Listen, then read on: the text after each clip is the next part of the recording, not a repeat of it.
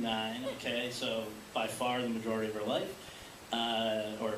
yeah, and I think, I will say, has not always been fully appreciated for how good she's been until really this year when, fortunately, let's just go through it, first American actress ever to win a César Award, Frances McDormand. And a handful of Critics Awards, including tomorrow night. She will receive the New York Film Critics Circle Award for Best Supporting Actress. And onwards and upwards, so very happy to have you here. And let's talk to begin with about how this project first crossed your radar. I worked with a producer named Charles Jobin, who did On the Road, and he was interacting at that point with Olivier Assayas, who directed the film. And really championing his work, and he's a really young producer, which is awesome because it's fun to see young people be forward and risk takers and like actually successful at doing so. And I had done that with him once, and then he introduced me to not only Walter, who directed On the Road, and then Olivier subsequently. So he sort of put me in contact with some of the most incredible people I've ever worked with. And I read the script. It was pretty traditional in terms of how it came together. I kind of missed the mark at first. In this really like unorganized, in a good way, sort of instinctive process of putting a movie together. Olivier didn't think that I liked it because I didn't call him at midnight the moment I read it. I was like, I don't know, maybe he'll call my agent or something because that's how it works. And he was like, I didn't think that you liked it. And I was like, I love it. I think that we should talk about it. And we did a Skype call, and he was talking to me about Chloe's part for a long time. And the whole time I'm talking about the other part, and all of a sudden we realized that we're not having the same conversation. And I was like, no. There's like really only one part I should be playing in this movie. And yeah, that's it. And then well, let's talk about, I mean, why is it that you responded so much to this part of Val, which I think makes sense in retrospect. Maybe it didn't to him at the time, but break it down why it clicked with you. I had just literally missed the opportunity to play that part. He thought of, he wanted me to play the part, and then I didn't answer for a while, and so he thought I wasn't interested, therefore it went to someone else, and then I called back and fervently was like, what? And so he was like, oh, we can work it out. Luckily, literally, just kismetly, naturally, thank God, like the stars aligned, and for whatever reason, I was able to, both schedules aligned, and I ended up getting the part. And, you know, if I played the Joanne part, it would be interesting and fun, and I still would have done it. I would have catered to this movie. But it just would have been like fun. It would have been fun. It's just that I could kind of, sort of at the same time, play both parts if I was able to play Val, because the only way that to really interestingly and like knowingly convey something, I just coincidentally happened to be the perfect mouthpiece for some of the information that is conveyed by my character about another character. So if I played Chloe's part, it would have been sort of ironic and funny and interesting and whatever, but there was so many more layers to sort of look through with the other part that it was just better. And it was also kind of an opportunity to vent a little bit about subjects that, right, I mean... It would have been an opportunity to vent playing her part too, but it's just so much more fun to actually vent directly. Like, literally to be able to say the words was nice. Stepping back for one moment, what is it about, I mean, you at this point can kind of pick your projects and size them and whatever, for the most part, and why is it that time after time, with the exceptions of the Twilight movies and Snow White and the Huntsman, you have gravitated towards indies? These are, you know, craft services is not as good. There's a lot of things that are more challenging about doing them. But you come back. You did it before. You did it during, and you've done it since the Twilight movies. So what is it that draws you to it? When you're trying to like figure out what you should be doing, how you should be spending your time, you know, it should never be something that you have to deliberate on a whole lot. And I've chosen each project I've ever been a part of like really instinctively. I've always thought so surely that I should be doing or involved in whichever given project I happen to be working on at the time.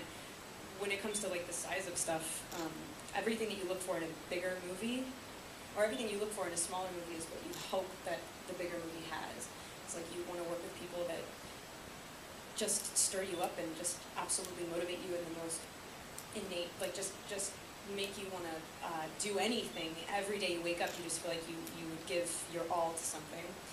And so if you don't have that on a bigger movie, you shouldn't be doing it. And it's just that they're more rare, because it's again, it's like a bigger risk to take. And so I've only done a couple big ones because it only ever felt right to do those ones. And this one, I think, was it $6 million? It's a tiny movie, slow, like short schedule. In a lot of ways, it could only have been made in Europe, right? There's a lot of things about it that Hollywood just kind of runs in the other way from. Can you maybe talk about what some of those might be? Yeah, I mean, the movie's like, about two women sitting in a room talking to each other, which doesn't seem like on paper very exciting. Therefore, you can't sell it. So, Olivier's sort of weight and significance in Europe gave him the opportunity to have a really big budget. Like, considering what the movie's like, it should have been here. It'd be like $1 million movie. He did it this really classically, stunningly beautiful, indulgent way. And usually in the States, it would be like, there are small movies, and those are like the raw, gritty, hard-to-tell story movies. And then a little bit up from there is like slightly more commercial, so we'll give you more money, but you have to be a little bit like more tame. So just the fact that, and not tame in terms of like something that's like shocking, but just tame in terms of like being different, or being something that's not easily digestible, or like, easily, you can't put like you can't sum it up very easily. So it just wouldn't happen here. The fact that he's from there is actually like you would never be able to. Yeah. So you've also said that in many of your movies you played very quiet, introspective characters.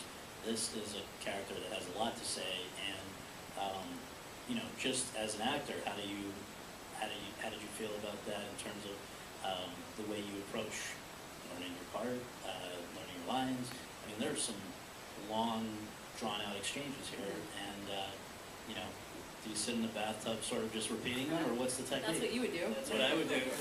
Good.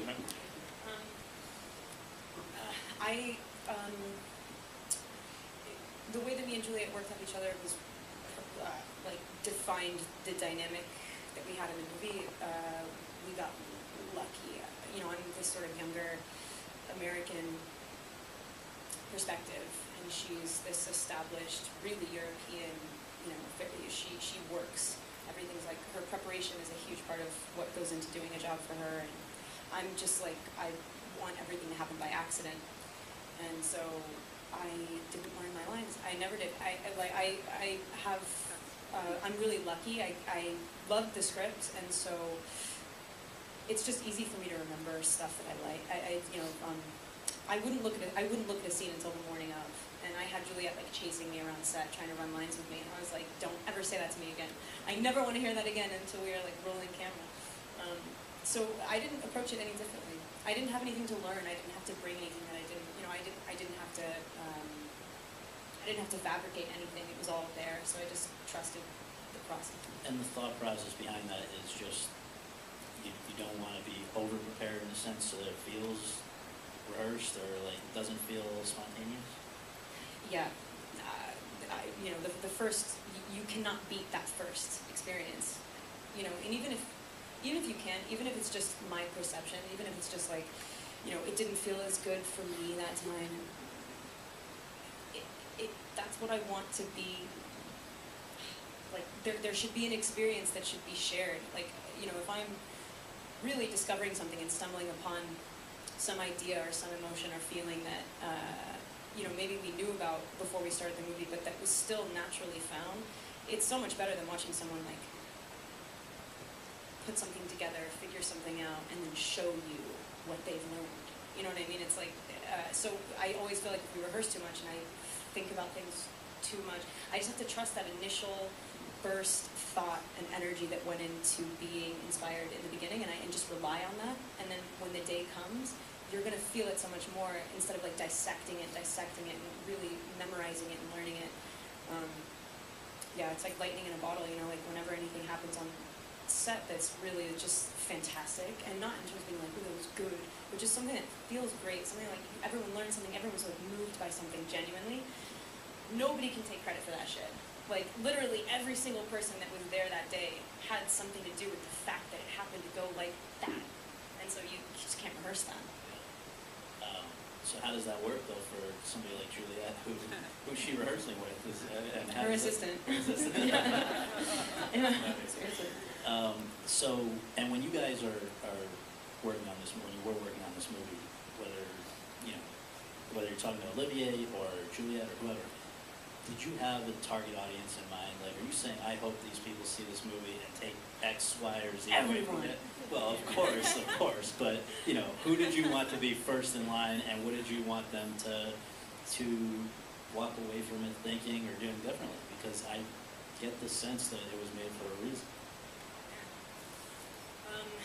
I think people that are interested in watching others work, and I don't just mean like for movies, but just watching anyone's process, anyone's compulsive process to get from like point A to point B. Some people don't have that feeling when they wake up and they go like, yeah, okay, here I am with my job and with my life and my friends and whatever. And then there are some people that are like kind of tortured by something in the most beautiful way. And I love movies about people making movies because I love that.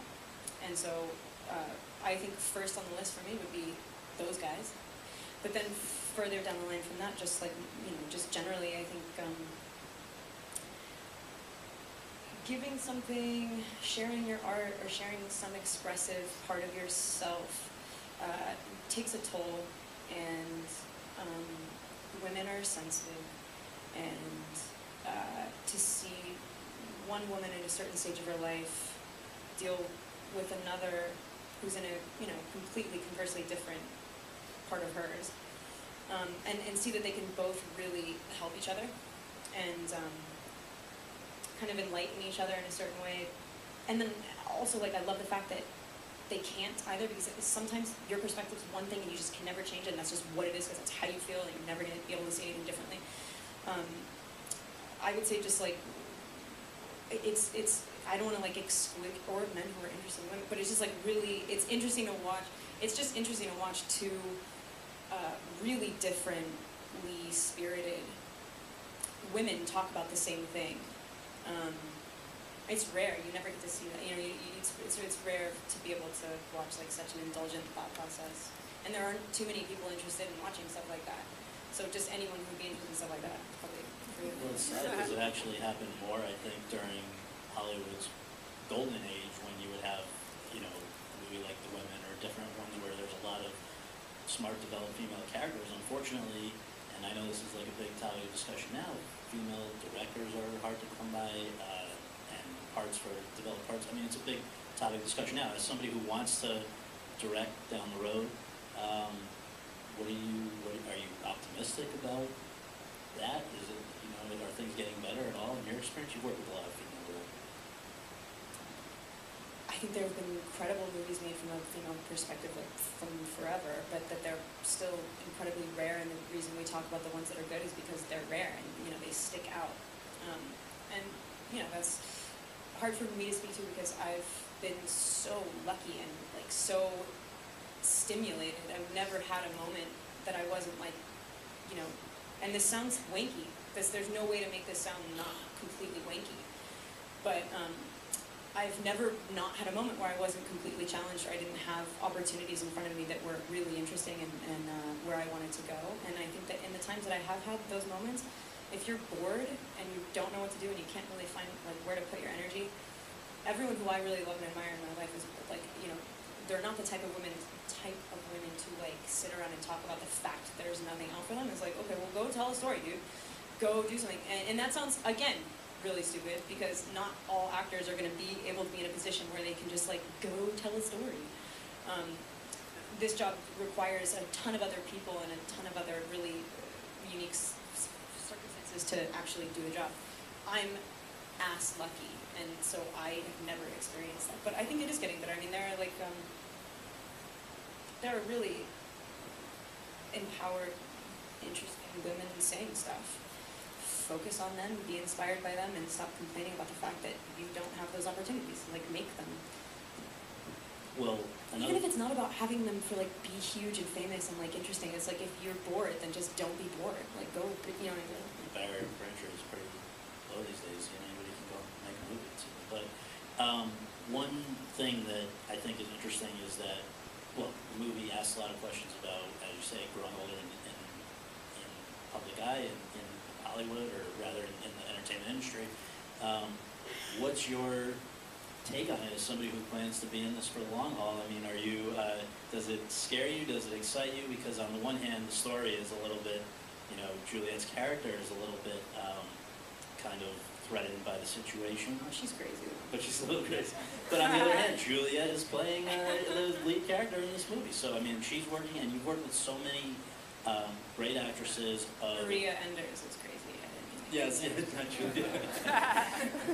Stop calling Juliet anybody that was dialing to let her know. But no, but just to note, like Melissa Leo in Welcome to the Rileys, Julianne Moore, Still Alice, Jodie Foster in Panic Room. There's a lot of women who have, who you've worked with, who are examples of the fact that you can have a career that only gets better as it goes along. So what's your personal outlook for your work and your life in this business? I think, you know, what anyone would really strive for was to feel, it sounds so totally inarticulate, not bored, you know, and not disappointed by the fact that as soon as you're not bored, that those things that always compelled you don't always need to be the same things. If this ceases to compel me, I will not be disappointed by the fact that I'm not an actor anymore, you know, or if I can't find an area to be. Basically, if I always feel the way that I feel right now, which is really just constantly, expansively explorative with amazing people, just people that really facilitate that, and if that like left immediately, I would do something else, you know, yeah, who knows, man? I don't know.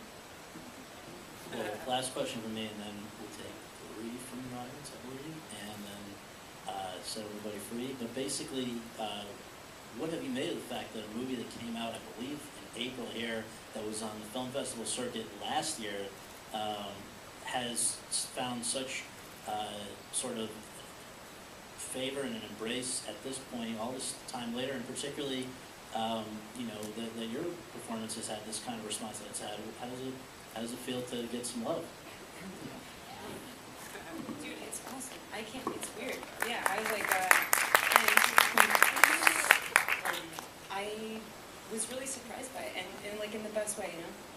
I've always been really, I'm so proud of everything that went into this. You know, I was able to meet Olivier, who directed the movie. We just did another movie together, so I've gotten to know him really I've really gotten to know more of him, which makes me even more proud of this, you know, because now I'm like, yeah, dude, we did it. That's so cool. Like, even the Americans thought it was cool. Yeah, it was ages ago. It's a foreign film. It's really kind of diagonal in terms of story. It's not like the most straight down the line, easily digestible, entertaining movie. And it's also not like extreme and like, you know, drastic. And usually, like, you know, people love, in the States, people are like, oh, she got cancer and she shaved her head and she's screaming and crying and it's like, oh, okay, well, that deserves some attention.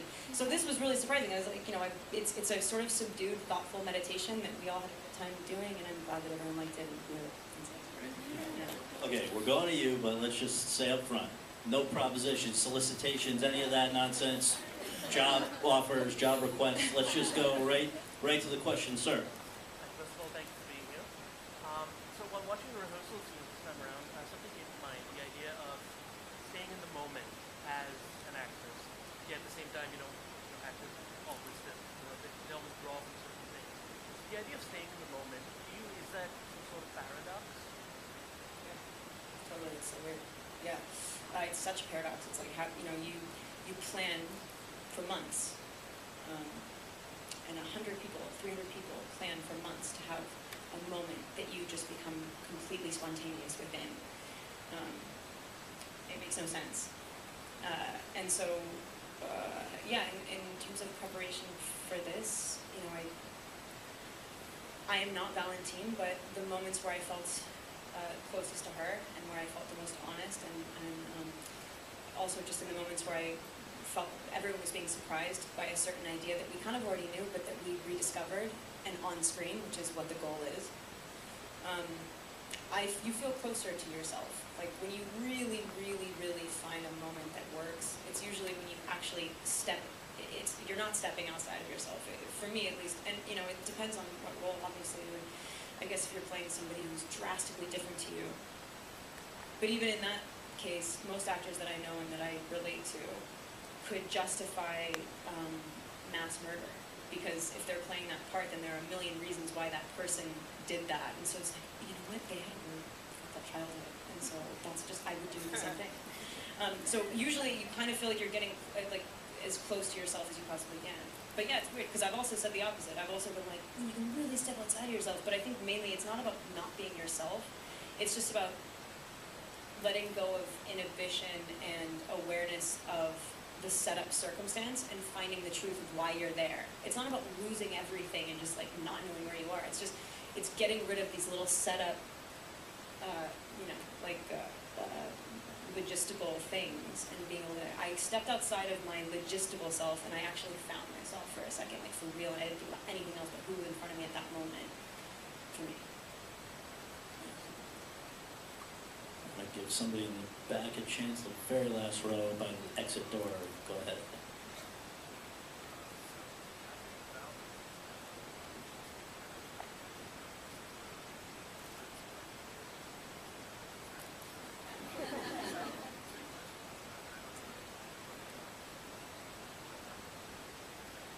That's the whole thing.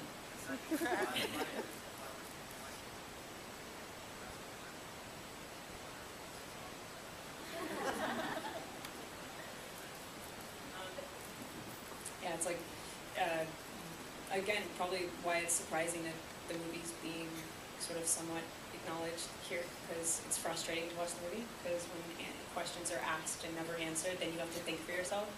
You're like, wait, what? But I don't know, dude. I think my answer to that question, which I actually don't know if I should, I think I've answered it, but it's a slippery slope, because again, I do want people to think for themselves. But and this is just me. Like, I don't know. Olivia might feel completely differently. We don't speak about stuff like this a lot, which is another weird, interesting thing. But I think that, you know, she was trying to get across this point of view her entire time knowing this woman, and Juliet's character is influenced by mine emotionally, but she doesn't listen. She doesn't listen to a word she says. And I think that the only way to really get her to hear her and actually, like, really, she knows she got her point across was just by shocking the shit out of her and leaving. And I don't think she falls off a cliff or anything crazy like that. I don't think she, like, jumps off. I don't think she, like, runs off and dramatically, like, commits suicide. Who knows? Maybe she does. Maybe you think she does. But, yeah, that was my answer for that. Because I always really needed, I was, like, you know, obviously dying. I was just like, why? Where does she go? Does she, in my mind, she goes back, and you don't see this, but she's in the back of the theater, like, watching the show, just to make sure, like, just to curiously, like, I need to see that come to fruition. Yeah, I think it's like some people that just can't hear it. You just need to show them in a different way. So basically, there should be a sequel, right? Yeah, it's called Valentine's Song. Okay, let's get a female. Let's mix this up. I can't see. I hope this. I can't see from here, so I believe. Go ahead.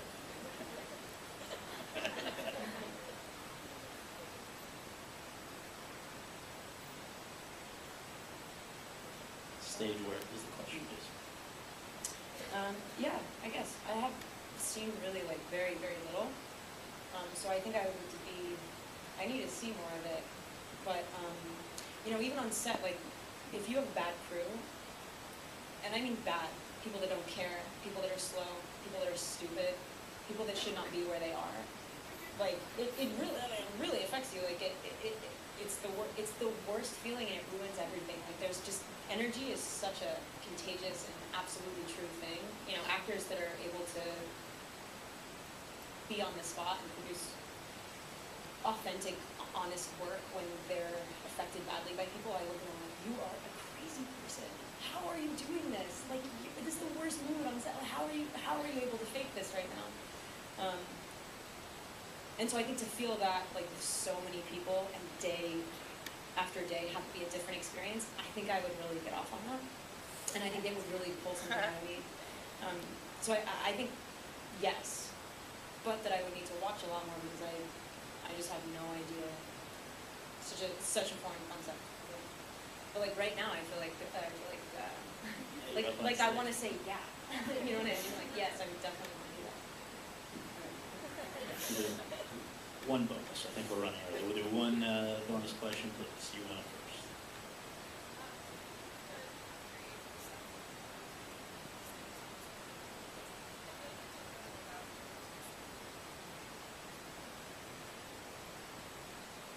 You mean our set, like in Sils Maria, in the cabin, in the chalet? Oh, at the end. Oh, yeah. Yeah, it's interesting. Yeah, I was surprised to see that too. It's like really extremely sterile, yeah.